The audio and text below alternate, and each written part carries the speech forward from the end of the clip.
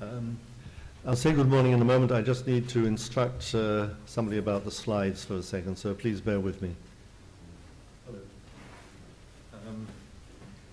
What I'll do is I'll just say slide, but what we need, I need to get the thing underneath, so I guess escape.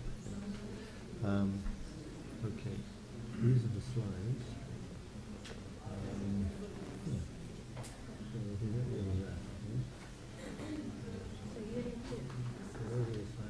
One image outside the slide. No, these are the slides. How do you say this? It's a picture of maybe that. No, that's not it. Can I take this off? No, I'm going to have to go back and locate it.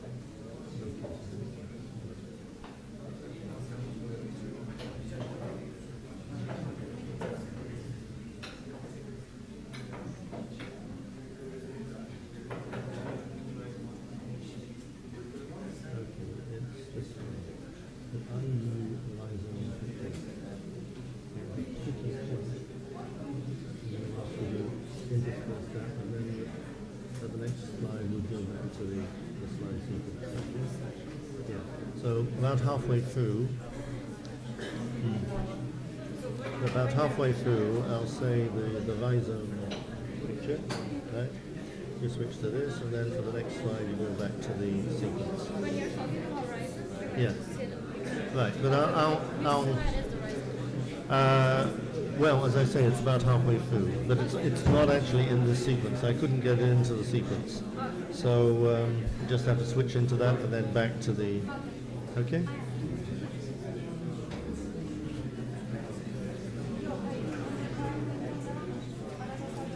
Okay, excuse me. Good morning. I'd like to thank very much Izmir Economics University, in particular Dean Septa Melankush, for inviting me here and for making this conference possible, along clearly with the Friedrich Ebert Stiftung and the organizers who have put it together, my teaching colleague, Professor Pantalis Vatiokit, I'm having the same problem, Vatiokit, well, him. I can say it normally, it somehow, anyway. And also thanks to the students in our class who are helping with the logistics of these 2 days. So to all of them and to you, my thanks. I begin from the conviction that other worlds are possible. Slide, please. I don't mean that there's human life in other galaxies. I'm just making a small but important change in the saying popular in the global social justice movement, another world is possible, which you recall was in defiance of British Premier Thatcher's and others' insistence that there is no alternative to the neoliberal order. My small change is of a single letter, from one world, as in another world is possible, to worlds in the plural. Other worlds are possible. I think Soviet history showed only too clearly the danger of assuming that in our very multiple planet, there is only one alternative to the structural priorities of capitalism. Today's jihadis, in a different mode, of course, provide us with the exact same lesson. The social tumult in many countries in the Arab region over the past 2 years, slide please, along with events in the Indignadas movement in Spain and the Occupy movements around the planet, you need to go back 2, please. Thank you. The Occupy movements around the planet have put this question very firmly back on the agenda. as did the 2009 post-election protests in Iran and ongoing protests in Greece. Indeed, the past 15 years, from Canadian protests against the Multilateral Agreement on Investment in 1998 and the World Trade Organization protests in Seattle in 1999, through the waves of protest against the US war against Iraq and global social justice actions in Brazil and around the world, to upsurges in Argentina, Bolivia, Chile, China, France, India, Iceland, Palestine, and other places too numerous to mention, all these have put social change movements of different kinds on everyone's map, whether they wanted them there or not. For those of us who study media in their various formats, these years have been a particular challenge to what we do. Indeed, I would argue that for media sociologists, media political economists, media historians, these years have contributed to gradually reshaping the dominant research agenda away from a single-minded focus on stable, large-scale media and towards a focus on media and social change. This means then towards a focus on how mainstream media process economic crisis and its fallout, and how they represent challenges to the status quo. But even more so, it means analyzing how our media, the media projects we generate within social movements, are operating within these tumultuous periods and upsurges. I would argue that if practical solutions are to emerge to the planet's contemporary crises and dilemmas, ecological, gender-based, economic, cultural, military, grassroots media we can construct have a pivotal democratic role in developing debate and strategy and imagination towards specifying those solutions. And this gives media researchers a particular responsibility and mission at the present time, namely to use our skills and experience to dissect media uses and experiences within social movements. As we take stock of some of these cases and problems over these next 2 days, I hope it may be useful to begin our work by evaluating 2 attempts to interpret very recent examples of media use within social movements. The interpretations of the media of social movements that I will now summarize and evaluate are the 2012 studies by, slide please, Manuel Castells, Networks of Outrage and Hope, and Tweets on the Streets by Paolo Gerbaldo. Of these 2, Manuel Castells is certainly the more widely known, so let me start there. Castells. His book focuses upon 3 case studies: the Egyptian movement's media, the Indignados movement in Spain, and the Occupy movements, especially in New York City. His information runs through the very beginning of 2012. His media format focus is almost entirely on the internet, cell phones, and social media. He worked with a number of individuals directly involved with the movements in question, or with access to them. Language-wise, though born in Catalonia, Spanish is his mother tongue, and he has been working in US universities for about 30 years. But for Arabic sources, he was dependent on others. Castells has been interested in internet uses and social movements for quite some time. One of his first books in 1975, in French, was about urban social movements, and his work has all developed out of urban social geography. He was invited to address the assembled Indignados in Madrid's Puerta del Sol Square. He wrote this book extremely fast, in 4 months, though useful chunks of its 200 pages are webography or bibliography. The speed of putting it together shows at points, not least when his visionary purple passages risk misting over his sharper empirical observations. If you know the expression, perhaps, purple passages is used using the color purple to indicate language which is very exciting and very dynamic and very emotive, but sometimes kind of loses contact with reality. Castells is, of course, very well known for his studies of the internet, and especially for the claim, slide please, that our contemporary planet is dominated by what he has long called the space of flows, by which he means that today information flows via the internet are globally fundamental to the processes of human society. He also claims that there are certain crucial metropolitan cities which act as hubs or nodes of information production. New York, London, Beijing, Shanghai, Tokyo, Paris, Los Angeles, Mumbai, Sao Paulo would be leading examples. So place, in his argument, does not become insignificant within his space of flows. Slide, please. Obviously, he is extending the sense of space beyond its conventional meanings. The arena of flows, or the zone of flows, might have been clearer ways to say what he wanted. All the same, the notion of frontier-free networks and flows as the foundation of contemporary global society is, so to speak, his scholar's brand identity. Slide, please. It comes as something of a surprise, then, to find the tremendous... Slide, please. Thank you. No, back.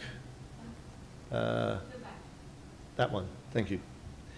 It comes as something of surprise, then, to find the tremendous importance he gives to place in this study. He says unequivocally, slide please, the fundamental social form of the movement was the occupation of public space. All the other processes of network formation were ways to converge on the liberation of a given territory that escaped the authority of the state and experimented with forms of self-management and solidarity. Slide, please.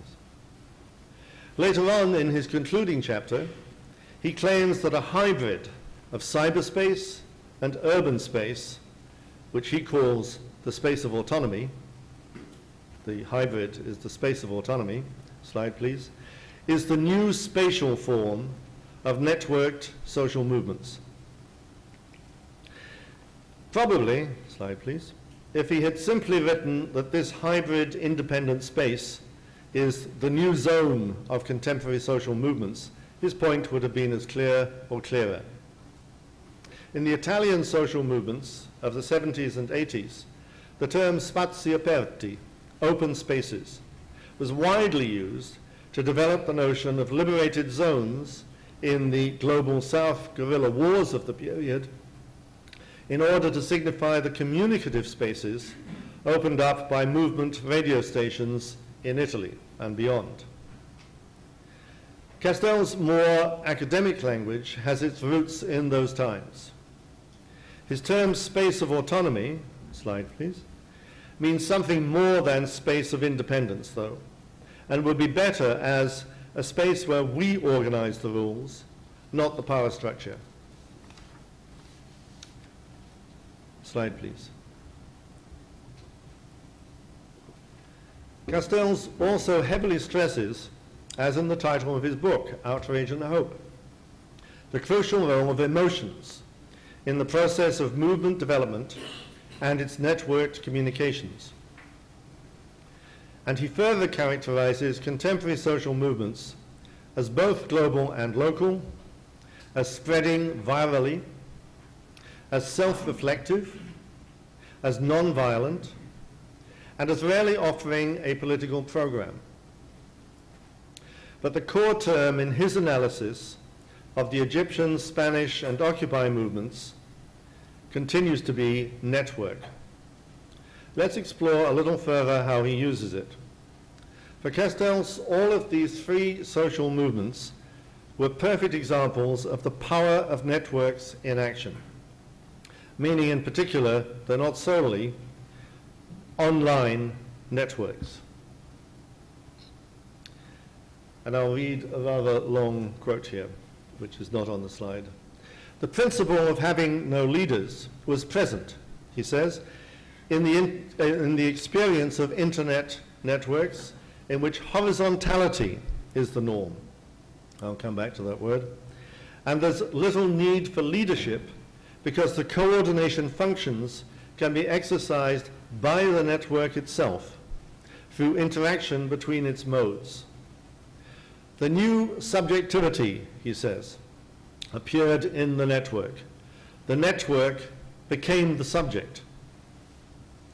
So horizontality and the network became the subject.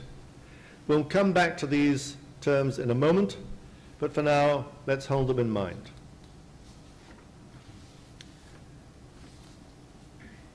We move on to Paolo Gerbaudo. The next slide, please. Paolo Gerbaudo is considerably younger than Castells. Italian by birth and upbringing, he completed his doctoral degree on the media of the global social justice movement and now teaches in the Culture, Media and Creative Industries program at King's College London. He's worked also as a journalist on the Italian leftist daily Il Manifesto and as a sociology instructor at the American University of Cairo. His research for Tweets in the Streets took him to Cairo, Madrid, and New York, the same free social movements as Castells. He has fluent English and Spanish, but like Castells, relied on Arab colleagues for Arabic sources. He describes himself as a left libertarian and an ongoing social movement activist. Gerbaudo's overwhelming focus, like Castells, is on how these movements used Facebook and Twitter. Both of them actually also propose that in the USA, the Tumblr page, We Are the 99%, was a major force in helping generate and then expand the Occupy movement. And both of them pay heavy attention to the roles of Tahrir, Puerta del Sol, and Zuccotti as combined physical, deliberative, and symbolic places. However, Gerbaudo is highly critical of Castells' emphasis on horizontality, which the latter shares with a substantial number of activists and also with Negri and Hart's books on the multitude, which books have become, in my view, more than a little Quranic for a segment of movement activists. Horizontal communication was a term originally used excuse me, rather intensively some 40 years back in Latin American media activist circles. But then it was used to contrast horizontally communicating social movement media, for example, Bolivia's famous miners' radio stations of that period,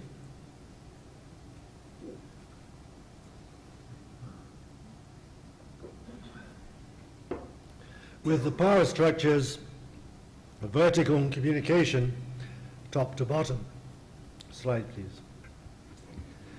Horizontality is a term used by many contemporary activists to indicate the rejection of political leadership, not simply of established political leaders and parties, but the very principle of having leaders. But this also overflows onto movements' internet uses.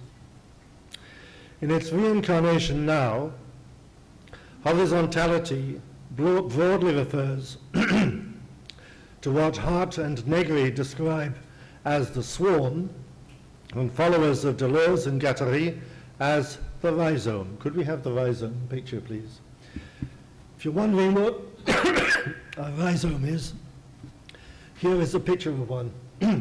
Could you push the picture? Thank you. A rhizome is a particular kind of root. As you can see, what distinguishes it from a tree root is that it moves sideways and that it's all underground. You see no rhizome root on the top. And so this acts as a metaphor for many movement activists for networked, excuse me, networked social media.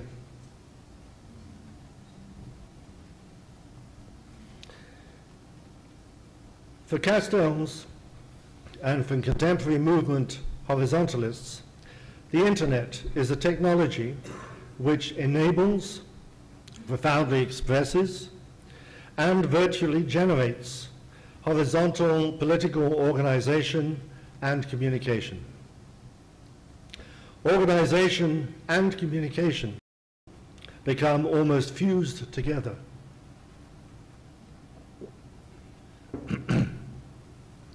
As Castells might put it, given his virtual obsession with the term network, the network becomes the subject, or the fundamental movement, actor, or agency.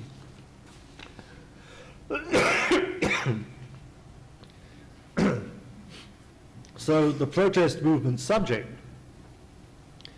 ceases any longer to be a clique, even a freely elected clique. Slide, please. From careful observation and comparison of Twitter and Facebook uses in these three movements, Geribaldo comes to distinctly different conclusions to the horizontal vision. For example, slide please, he finds that Twitter was used by just 0.15% of Egyptians during 2011 for any purposes at all. Only 4% used Facebook. In the build-up to Occupy, and for its entire first week, Facebook was hardly used at all. He finds that both Facebook and Twitter were heavily used in Spain.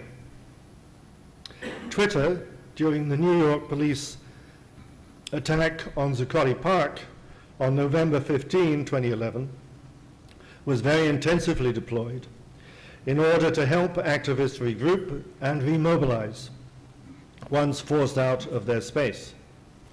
Castells cites a daily Occupy Twitter use in November of 100,000 a day, but on that day, 500,000. But on the issue of political leadership and the absence of hierarchy in these movements and in their media uses, Geribaldo flatly proposes, in opposition to Castells, Negri and Hart, and many current activists, that, slide please, the ideology of horizontalism is betraying activists by being incapable of capturing empirically the gist of the actual practices taking place on the ground. Slide, please. In support of his contention, Geribaldo instances the crucial role of a small union office space available to develop strategy within the Occupy movement in Zuccotti. The pivotal roles of certain key Egyptian Facebook contributors at certain points in the Egyptian process. The massive use of Twitter by a few activists to reassemble Zuccotti protesters when the police forced them out of the square.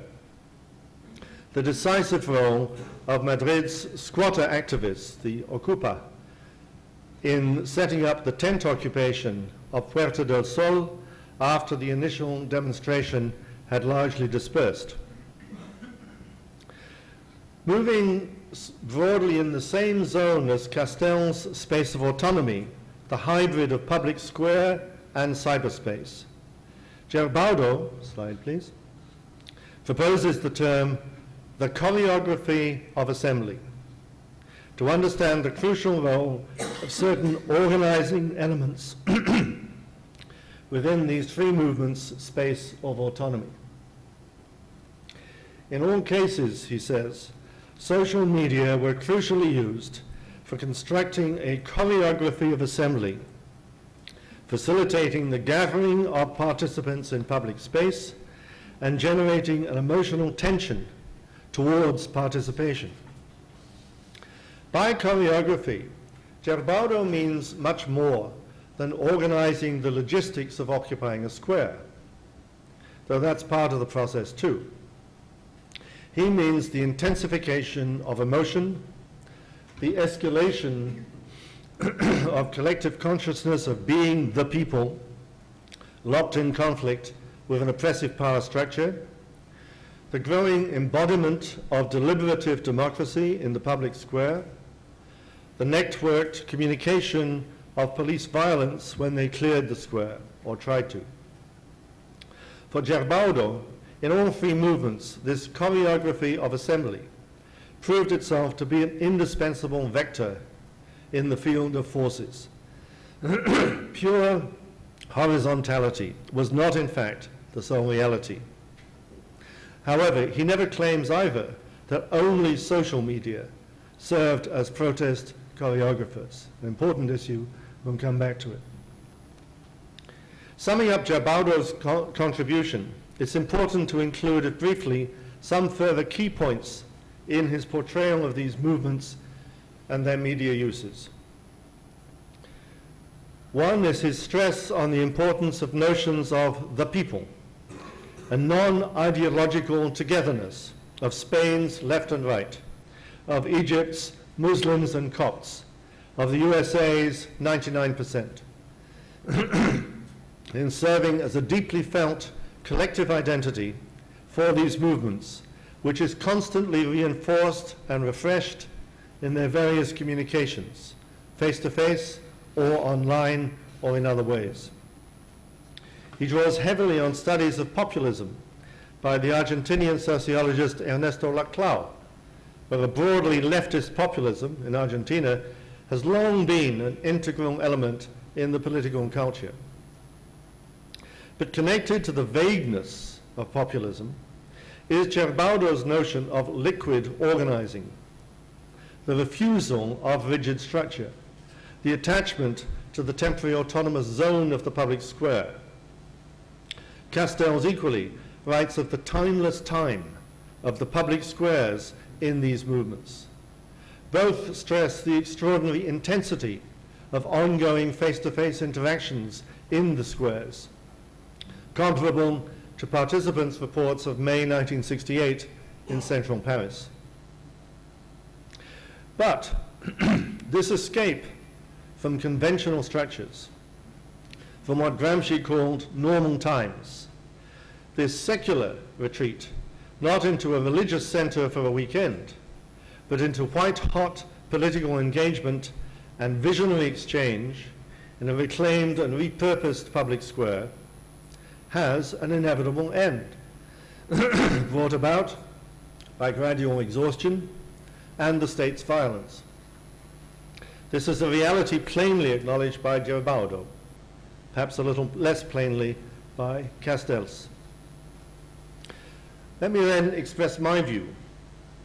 Such mobilizations and the media formats that today help them navigate and take shape represent high watermarks in the ongoing development of struggles against injustice and in the formation of a generational political consciousness. But their contribution to hammering out the specifics of new economic policies, fresh approaches to the ever-growing globalization of capital, practical steps, slide please, to end institutional sexism and racism, meaningful engagement with the ecological crisis, is one of frameworks and principles.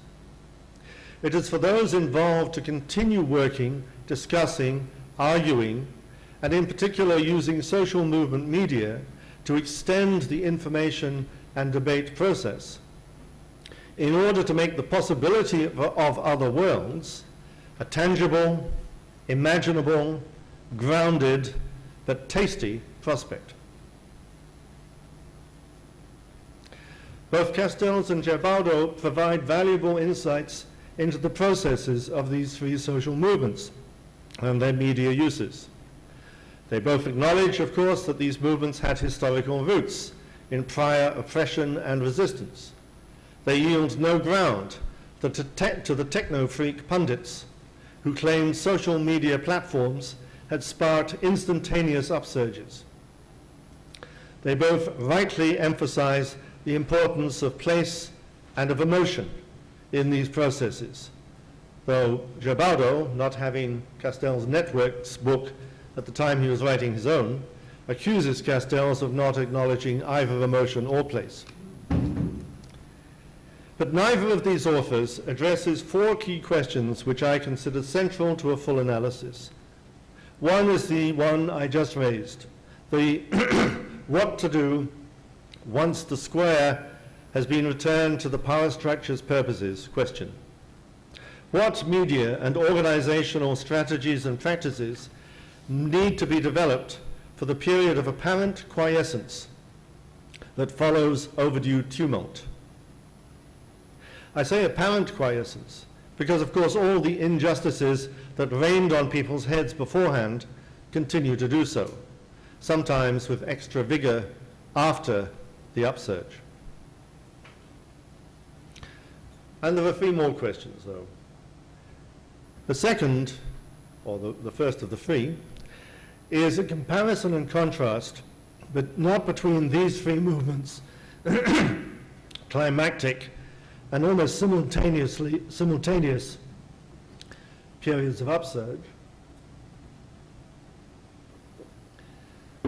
but between media uses in other movements with very different outcomes to date. The study of these three, compared and contrasted, is very productive. But you can't draw conclusions for the whole planet, of course, from those three. So I'm thinking of Syria and Libya, but also Tunisia and Burma. The key question, again, is the actual and potential roles of social movement media over the long haul, after and indeed before an upsurge. And that now is equally true for the USA, Spain, and Egypt. A social movement has to be more than a protest peak, or it will never generate a protest peak. A third is the roles of media other than Facebook and Twitter and Tumblr within social movements. Both Castells and Gerbaudo perform a useful task, I think, in zeroing in on these two currently rather new media formats to try to establish their particular roles in different settings. Gerbaudo does a better job, I think, of differentiating their uses among the three social movements. He has interesting observations regarding Occupy, on the importance of the Facebook platform in the USA as a non-political arena to draw in concerned citizens without prior activist involvement, and on the importance of sustaining moment-by-moment Facebook interaction. But both writers virtually fail by holding rather strictly to this new thing focus to address either the roles of other media formats in these social movements or, of course, their mutual interactions. There are exceptions. Castells has an interesting paragraph popped in at the very end of his section on Egypt, which summarizes a list of other media formats utilized in Syria's anti-Assad movement. At another point, he touches on the importance of pre-existing offline social networks in enabling pamphlets to circulate in Cairo's slums, though the formulation, the terminology of pre-existing offline networks seems almost like an authentic netizen's nod to being inclusive. those networks are much more fundamental, I would argue. Gerbaudo is, if anything, stricter than Castells in his social media focus, though he does acknowledge the importance of Al Jazeera in sustaining the Egyptian movement. But it's a gap in their work which needs filling. I hope you'll excuse my noting the tremendous variety of media formats and their uses, and the great variety of social movements, which are to be found in the Encyclopedia of Social Movement Media I edited 3 years back. My purpose in mentioning them here, and the book here, is that those 250 entries are merely the tip of the iceberg of social movement media experience around the planet. Dina Lankush, in her initial presentation, introduced us to just 3 more.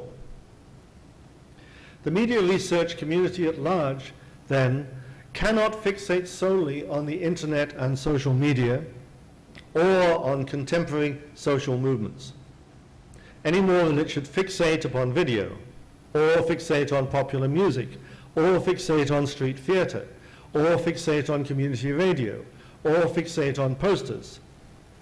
It is the ensemble of these formats which collectively media researchers need to address.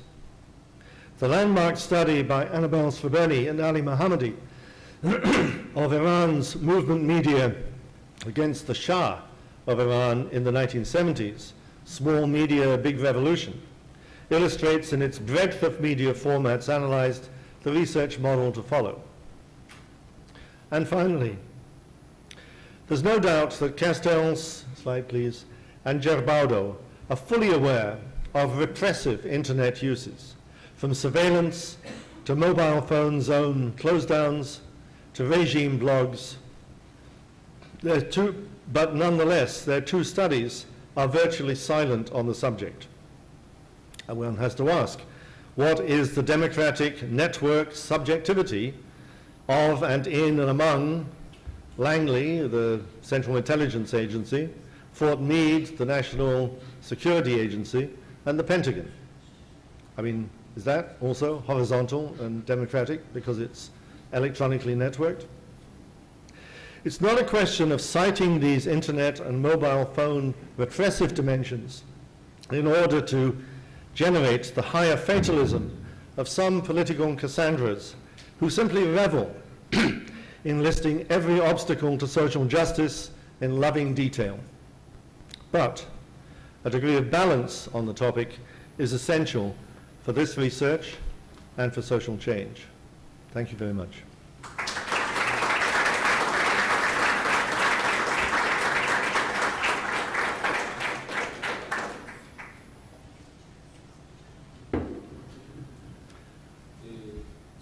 If anyone has any questions, Sure. Yes. How long do we have? We have about 10-15 minutes for the questions. Okay. And then Fine. we can. We're on time actually, but we can. Yeah. Sure. No. Well, there's other panels to come. Yes. So. If any questions. All objections are also welcome. Please. I have a question. This may sound like conspiracy about student arts casually. Like all these protests that have like gone in Egypt and other Arabic countries, is there slight chance that there's like a hand of like an intelligence service of certain countries that they kind of assisted the activists and therefore they guided the publics and then eventually it led up to those street protests? Or do you think they are entirely independent? What would you say on that? My own view is that they are fundamentally independent, but I also think that, going back quite a long way, going back to the 1980s, the solidarity movement, capital S solidarity is the name it gave itself, in Poland against the Soviet-backed dictatorship. There's no question but that the United States, at a certain point, began to supply the activists in solidarity with funds and with photocopy machines and a variety of things like that. And in Serbia, in the movement against Milosevic, there's no question that many Serbs were terminally disgusted with Milosevic. But at the same time, at a certain point, there's no question but that the United States put in some help to some of the activists in Serbia. And given some of the speeches by former Secretary of State Clinton about internet usage and freedom and the United States' historic mission to support all this around the world, that I have, in a sense, I mean, I don't know of the evidence, but I would not be surprised. I would be surprised not to find that the United States had supported in various ways certain elements within these movements. But I think the choice clearly for movement activists is whether in a very tough situation they choose to go it totally alone and avoid supping with the devil, so to speak, with a long spoon, or whether they actually take the help where they can and move on. After all, the Taliban, before the Soviets were forced out of Afghanistan, were also very materially helped, I mean, with large chunks of military hardware by the US. So, as I say, it would be surprising to me if this were not the case.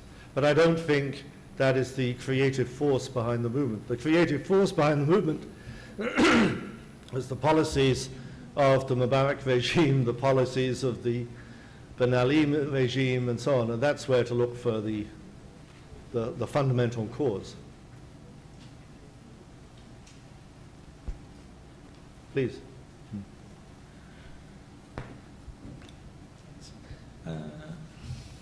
While I was listening, I remembered an article by Clark Shorkey on the foreign affairs in 2011. It was about social movements in the media, and there was an example here from a guideline in Tahrir Square. It was written that never distribute this square in Twitter or Facebook. And while I was talking to a friend of mine from Egypt, she told something similar to this one. The thing which happened in Cairo did not occur when, by the help of the Twitter or the Facebook. It happened when the internet was broken and when people went to the streets to see what was going on. My question here is, are we techno-determinist about these issues of social media? Because all we see here are the examples of post-socialist or post-Marxist movements or some of ethnical movements, and they have a historical root, and they have a history in the street as well. But I think there are some more new media activisms. New media art is there, or there are some petition campaigns which had achieved a great success. Are we concentrating on the right side of new media movements, or are we overestimating them? That's my question. Well, in many senses, it's one of the points that I was trying to get across in my talk as well. That in my view, the pundits, what I sometimes call the commentocracy in the sort of major media, has had a whole stupid field day of a sort of techno hysteria kind of field day, right, about these things. At the same time, that doesn't mean to say that these applications of these technologies had no implications, had no involvement. So I think the question to do, and I think these two authors, despite my criticisms of some aspects of their work, what they, to some degree, are trying to do is to locate and specify exactly what roles these played. And they played, as Jabaudo in particular argues, different roles at different times in each of the three different movements. And, you know, Jabaudo suggests that, you know, there is Facebook, which is only used by 4% of Egyptians.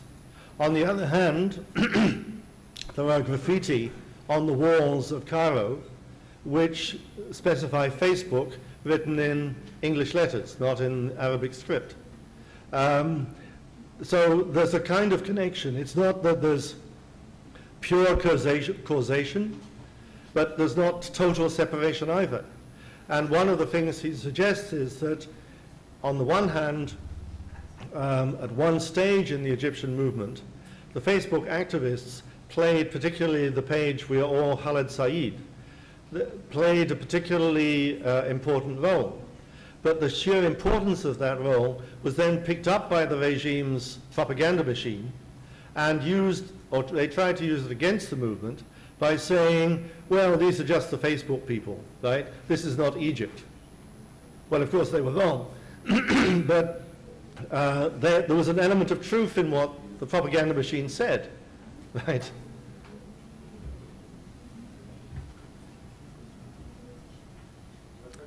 Yes, and second, please. Please.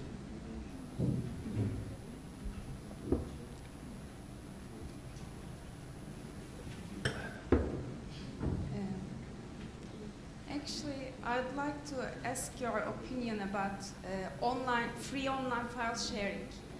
I assume it's a kind of social media activism because they call their that is based on sharing actually, and there are really particular groups gathering on some websites, on some online file sharing websites, and they call their acts as civil disobedience. Like as I assume you are all familiar with the Pirate Bay case and the other cases.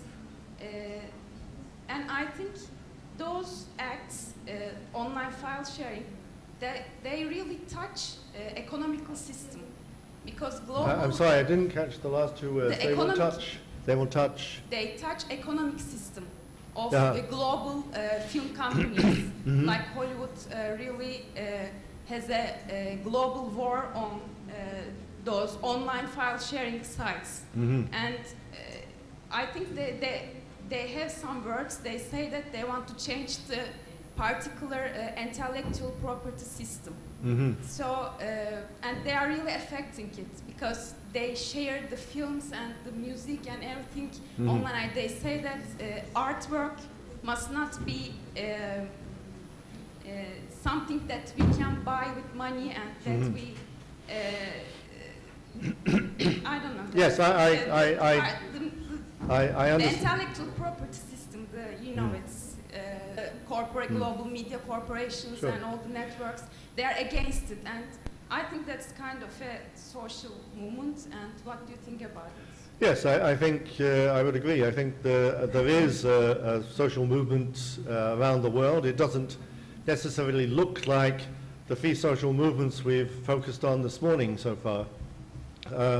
But there is a social movement of a less dramatic kind around the world of people challenging restrictions on intellectual property online and through digital media.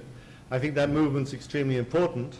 And if one's thinking about the repressive controls over internet freedom and communication and internet governance, then it's a really critically important movement. But it doesn't have the same, what I call visibility or kind of the same sort of intense spark and emotionality among people, because part of it inevitably becomes on the technical side. And for people who don't have at least some of the technical side, and I have very little, I readily confess, for people who don't have at least some of the technical side, they can only follow the argument so far. So it's difficult for it to become like lots of people in a square, right, around that issue. But there are people, and they are interconnected, and it is a movement, and it is important. I agree. Yes, sir. Yeah, so I really appreciate your interpretation of the three movements in Egypt, Spain, and the US. Now, 2 weeks ago there were political elections in Italy, and eventually the first party, the most voted party in Italy was actually not a party, a movement, which spread out from a weblog. It was a comedian, Beppe Grillo, who started his own movement, and after 4 years, he could eventually reach the majority, the relative majority of the votes of Italians. So this is changing all the rules within the Italian political system, and we are. I mean, I'm Italian, and really we have no idea what will be the next. I wanted to have your interpretation of, considering all the previous example you brought, so in Egypt, Spain, and US, what we can expect, and how do you interpret this issue, I mean, this phenomenon in Italy? Well, I'm not Italian and don't live there, though I was, as it happens, before coming here, I was in Sicily for 7 weeks, so I had a little chance to observe what was going on, at least where I was. So I speak cautiously because my information is patchy. But my sense is that if you look at, it's a very particular phenomenon, whether it's changing the rules of game beyond Italy, I'm be very cautious about saying that. Within Italy, I think I relate it to the long-term quiet crisis of democracy in Italy since, let's say, 1922. So after 22 years of Mussolini, there's then a brief period at the end of the war and the beginning of the post-war when it's uncertain what's going to happen, but then the Christian Democratic Party basically settles into position for 20 to 30 years, is voted over and over again. The system becomes extremely rigid. It then appears to change at the beginning of the 90s with the sort of ascendancy of a socialist prime minister who ends up 10 years later in Tunisia in exile for his corruption and having collaborated quite substantially with Berlusconi in Berlusconi's early days. So here is a situation for Italians which is of decades-long misery. And for me, who've been to Italy many times over the years and love the country, I always feel that it's an absolutely fantastic country. The history, the topography, most of the people, the food, history, archaeology, etc., etc. It just has a terrible governmental system. And this is something which Italians have suffered, I haven't, but Italians have suffered from for, I would say, about 90 years. And at that point, something like the Beppe Grillo 5 Stars movement, which avoids television, avoids all the normal trappings and practices of parliamentary democracy, and simply appeals to people right over the heads and will not play the game, may be the necessary kind of forced break in the normal, which is essential for any change to happen. But what change will happen out of it, and particularly what change when the 5 Stars movement refuses to offer a program, is not clear. And that's my worry. One more question. Do you think that this kind of movement is going beyond the idea, beyond the paradigm of liquid democracy? Because we saw that you say that liquid democracy is something which is clashing with leadership. In this case, we are in a bit gray zone, in a kind of gray zone in which there is a strong leadership with liquid democracy. Is it possible? I think what may be happening in Italy is what I call a liquid period, a liquid political period at this point in time, which has been gathering steam in a sense for 90 years, but especially for the last 4. But exactly how this liquidity, one of the things about liquidity is, unless you're an expert on water engineer or something, how liquidity will, as it were, issue, what it will break out of, what holes it may punch in a dam or whatever, if I can extend the metaphor, is very, very difficult to foresee.